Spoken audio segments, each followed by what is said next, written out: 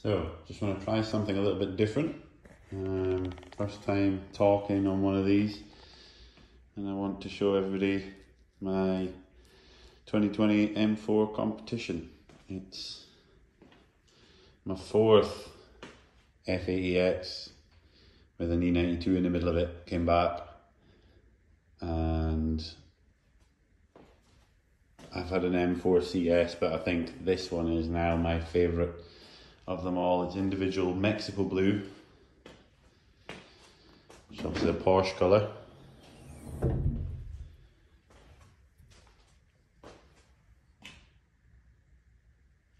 Non-metallic.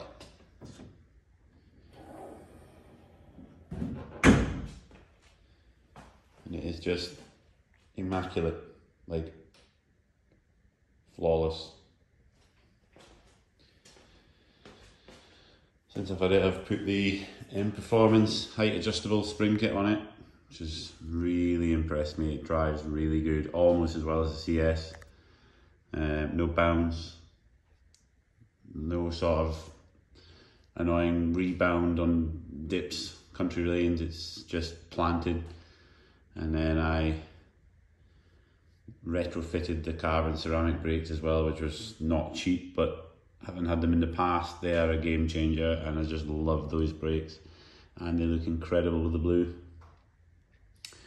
And then the last big thing I did was fit the satin black 763M wheel and tyre package with the Cut 2s, and I think I'm just gonna keep it mint and enjoy it as it is now. Thought about doing an exhaust, but it's an OPF car, so it's not as easy as sort of just sticking an M Performance exhaust on it. You know, and talk of like limp modes and check engine lights and everything, and I just can't be bothered with that hassle, so I'd rather just keep it as it is and enjoy it how it is at the moment. But yeah, it's everything on its original M Performance parts. Nothing, well, there is aftermarket 10mm wheel spacers, but that is literally it. Everything is genuine BMW parts, totally OEM build.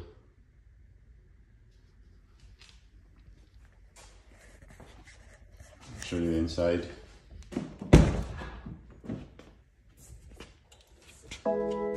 Again, literally factory fresh, flawless. It's done 6,200 miles.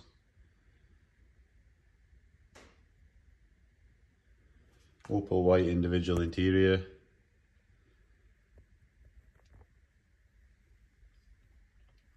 Which is not easy to live with, but considering I hardly drive the car, it's fine.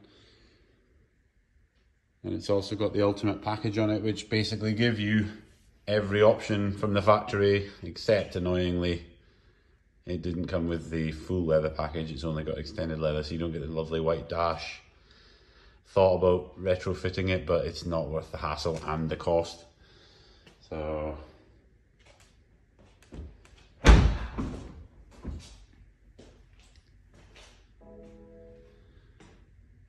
hopefully that's giving you a little tour around the car.